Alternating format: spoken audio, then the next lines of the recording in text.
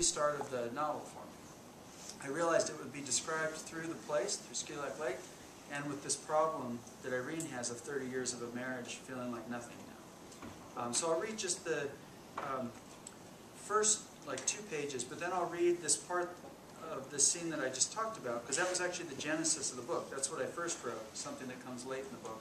That scene of Irene imagining the winter, walking out across the ice. But I'll read the other 2 pages, because the first 2 pages actually are it's how the book starts. It tells you what the story is and such. People tend to like to know that. My mother was not real. This is Irene, the 55-year-old woman, speaking to her daughter, Rhoda, who's 30. Irene talking about her mother. My mother was not real. She was an early dream, a hope. She was a place, snowy like here and cold. A wooden house on a hill above a river. An overcast day, the old white paint of the buildings made brighter somehow by the trapped light, and I was coming home from school. 10 years old, walking by myself, walking through dirty patches of snow in the yard, walking up to the narrow porch. I can't remember how my thoughts went then. Can't remember who I was or what I felt like. All of that is gone, erased. I opened our front door and found my mother hanging from the rafters. I'm sorry, I said, and I stepped back and closed the door. I was outside on the porch again. You said that, Rhoda asked? You said you were sorry? Yes. Well, Mom. It was long ago, Irene said, and it was something I couldn't see even at the time, so I can't see it now. I don't know what she looked like hanging there. I don't remember any of it, only that it was. Rhoda scooted closer on the couch and put her arm around her mother, pulled her close. They both looked at the fire.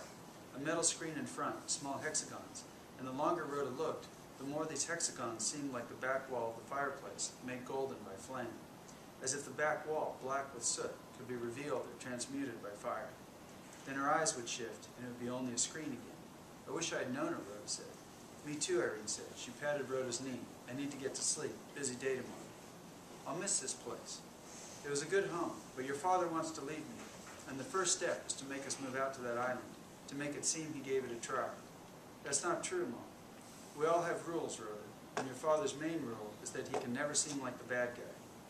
He loves you, Mom. Irene stood and hugged her daughter. Good night, Rhoda. In the morning, Irene carried her end of log after log, from the truck to the boat. These are never going to fit together, she said to her husband, Gary. I'll have to plane them down a bit, he said, tight-lipped. Irene laughed. Thanks, Gary said. He already had that grim, worried look that accompanied all his impossible projects. Why not build a cabin with boards, Irene asked. Why does it have to be a log cabin? But Gary wasn't answering. Suit yourself, she said, but these aren't even logs. None of them is bigger than 6 inches. It's going to look like a hovel made out of sticks. They were at the upper campground on Ski Lake, the water a pale jade green from glacial runoff, flaky from silt, and because of its depth, never warmed much, even in late summer. The wind across it chill and constant, and the mountains rising from its eastern shore still had pockets of snow. From their tops, Irene had often seen, on clear days, the white volcanic peaks of Mount Redoubt and Mount Iliamna across the Cook Inlet, and in the foreground, the broad pan of the Kenai Peninsula, spongy green and red-purple moss, the stunted trees rooming wetlands and smaller lakes, and the one highway snaking silver in sunlight as a river. Mostly public land. Their house and their son Mark's house, the only buildings along the shore of Ski Lake. And I realize, of course, there are no buildings on shore of Ski Lake, but I wanted them to be really big. And even they were tucked back into trees, so the lake still could seem prehistoric, wild. But it wasn't enough to be on the shore. They were moving out now to Caribou Island. So, and then I'll read just this little bit at the end, just because this was the first part that I actually wrote of the book.